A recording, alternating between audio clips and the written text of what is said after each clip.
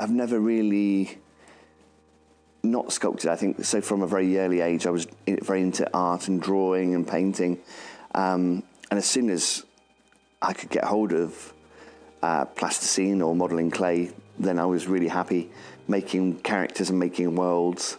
So I suppose really from about the age of 4, I probably discovered modelling clay, and then I've really kind of never really left it alone since. I think at home I wasn't really allowed to play with it because it would get into the carpet, and so it was always very much a school thing or an art club thing.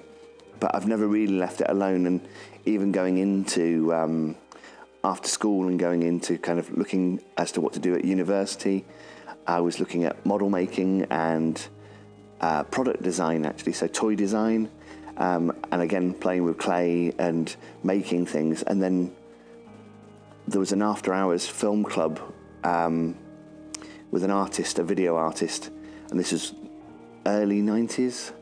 And he taught me a little bit about animation and the options, and then said to me, you can study animation, so you could literally have a Mickey Mouse degree. And I thought, amazing, why would I do anything else? The real advantages of working with modelling clay is it's really versatile. It can take pretty much any shape. You can push textures into the clay. It's kind of strong enough to stand on its own, but will also take a skeleton for movement. You can blend colours very easily, so you can mix the black and the white to make greys, and mix all sorts of different colours, so you can make a whole rainbow of colours. And also that it's easily available in shops, so any art shop or most schools will have this clay, so every child and adult will have played with this at some point. So it makes it really accessible to the public to say that, with this clay and with a camera or a phone, you could make your own animations. Disadvantages are, as you can see with this, it can be very soft, and so that's why we sometimes need a skeleton or an armature inside to support the puppet.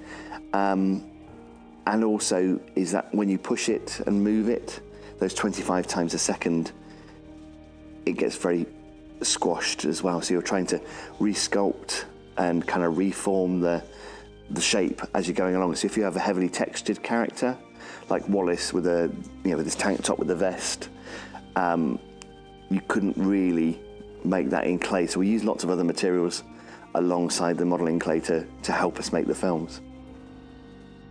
I think the beauty of animation is that it speaks to everyone. So we grow up with cartoons, but often adults are watching at the same time, or there's a lot of repetition, so things are played over and over again.